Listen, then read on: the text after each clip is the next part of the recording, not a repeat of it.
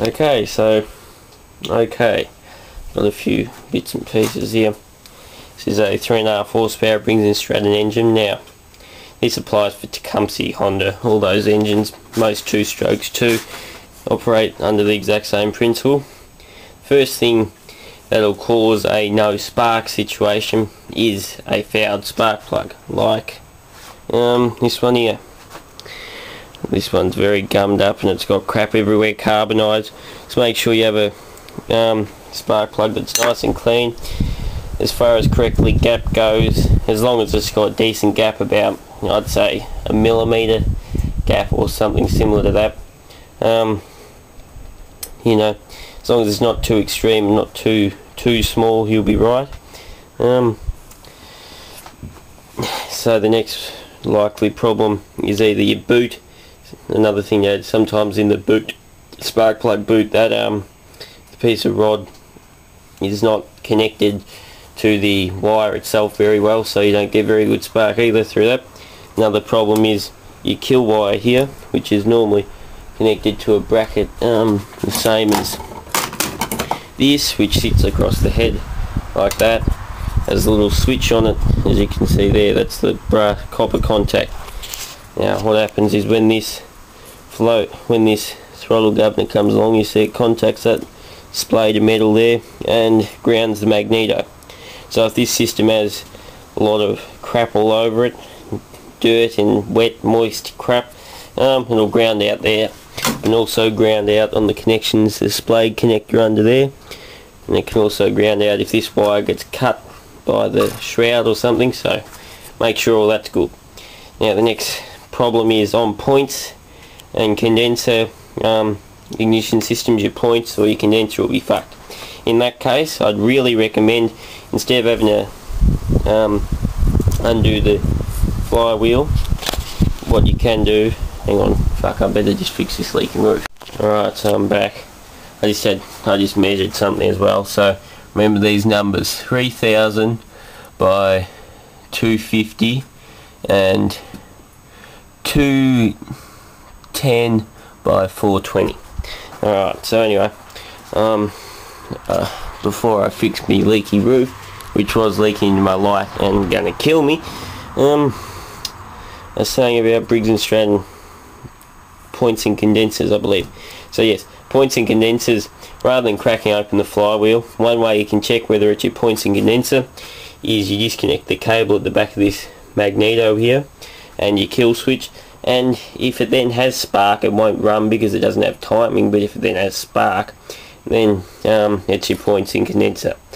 Now very often your points and condenser is just dirty, but getting to that requires taking this whole flywheel off, and for the novice that can be a bit of an operation, because if what you can do is undo that bolt and tap the flywheel up this way, but you risk the you got the risk of smashing the flywheel to pieces or causing metal fatigue, and then it'll split to pieces and fly everywhere and kill you. So I wouldn't recommend doing that.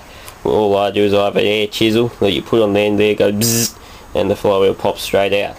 So, but I wouldn't recommend that either, because you need to know how to do it, otherwise you'll destroy your crankshaft.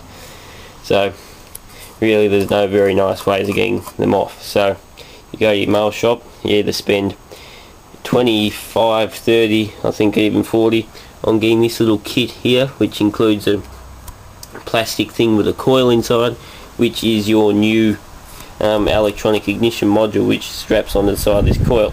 That's one fix. The other one is to just go and buy a coil that's completely second hand, that's got the complete module, which I'd recommend because it's just as cheap and just as effective and lasts just as long anyway, because you're reusing your old coil in the first place, so a new coil is going to be no worse. So once you're sure that it's nothing outside the coil, what you can do is you can check your space between the flywheel and the coil post here. So make sure that gap that with a business card. If you don't know how to gap things, you undo these two bolts here, turn the magnet so they face the coil, and stick a business card between the coil and the flywheel. So the coil will be sucked onto the flywheel, you do up the bolts, remove the business card, and your flywheel's gapped. So if that still doesn't work, then you can try your grounding points, which are between this post here and this post, the aluminium post on the engine. You can clean them up, make sure there's no crap between them, but you really, you know, scraping the bottom of the barrel as far as that goes. So if it's still not working, it's most likely your windings are shorted out, either to earth or to themselves, or there's not enough continuity, or maybe your magnets can be weak sometimes, but you can generally test that with either a screwdriver or something. If it sucks it in really hard, chances are it's pretty good. It's like that one, it holds it pretty well. It'll hold a spark plug upside down, that sort of thing. So just check like that. If not, do what I said before, buy a new second-hand coil with electronic ignition already in it, no matter what your engine was. The only difference between them is bolt sizes. Some of the bigger engines, like this one's a 5 horsepower later series Quattro, Contrum, whatever they call them, and looking at that, you can see those bolt holes are located further into the coil, whereas those ones are on the very, very outer edge. So that's the only difference. You can crack the coil open and take the winding out, crack the poles open, take the winding out, and put a new winding between your old poles, but I wouldn't recommend that. Just spend the 20 bucks and get the right coil from the mower shop. That's a second-hand coil.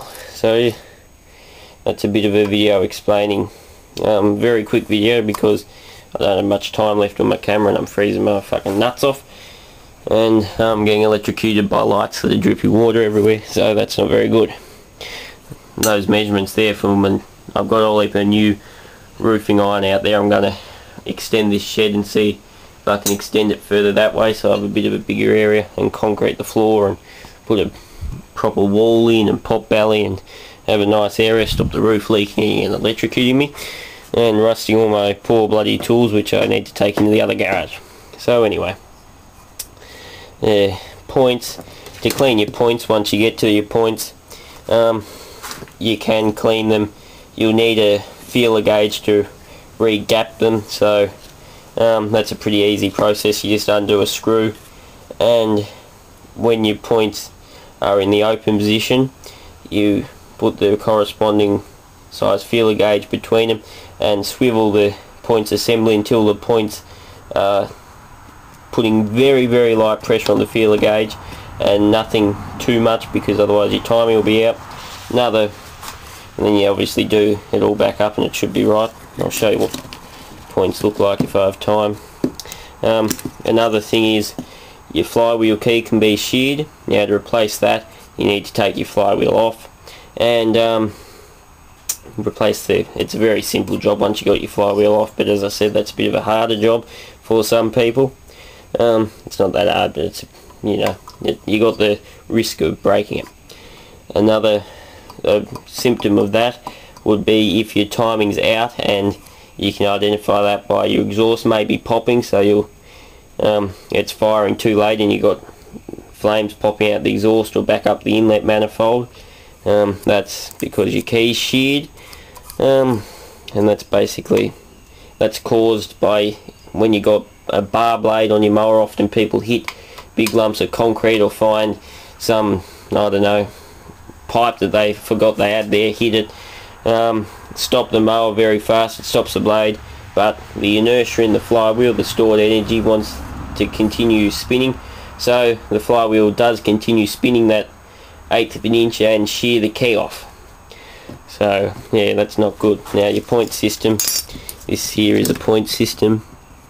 As you can, what happens is when this here is pushed, you can see those points open. So to adjust them, you get your spider webs out of the way. There's a screw down there. Now whether you can see that, and you would undo that screw and you swivel the points back and forth with a feeler gauge in between there. So you get it where the points are in an open position, and it should read the right specifications. Another thing is your condenser there, they go bad, and you sometimes get no spark depending on how bad they do go. So anyway, I'm running over time now, so I'll see you later.